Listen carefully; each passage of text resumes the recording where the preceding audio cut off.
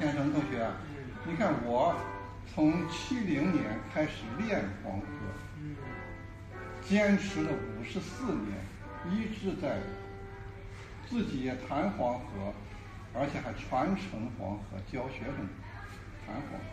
为什么呢？就是我是学西洋乐器起步的，但是我作为一个华人，一个中华民族的音乐，我对中国特色的这个音乐和文化艺术情有独钟，就我特别热爱。我不但也热爱，因为那个西方音乐也是人类文化的结晶，智慧的结晶，是吧？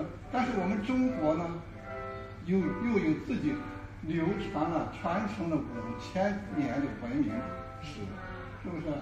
我们的中国文字到现在依然坚挺不变，是吧？为什么？因为它有它的非常鲜明的特色，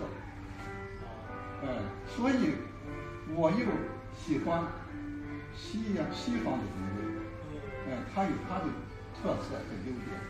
我同时更喜欢我们中国的特色，就我是京剧迷、柳腔迷、越剧迷、豫剧迷，是不是等等，是不是？我曾经在扬琴演奏和教学上下了很多功夫，为什么呢？这就是我的中国情怀，对不对？我作为一个中国人，我首先要在掌握了西方音乐的基础上，来发展中国的音乐和文化艺术，这才符合我的身份，是吧？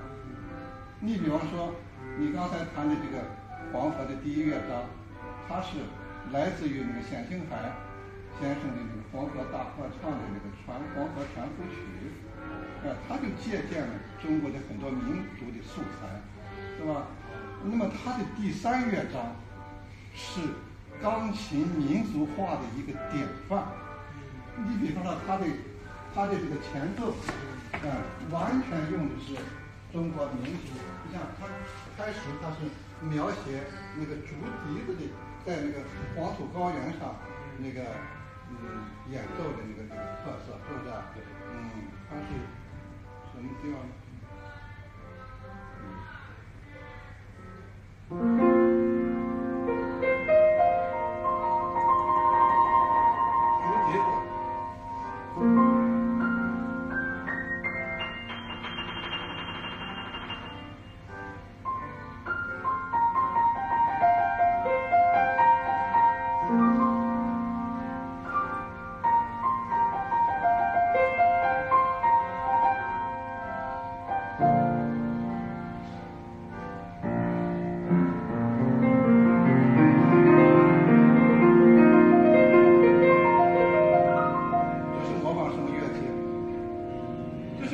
中国的古筝，是不是？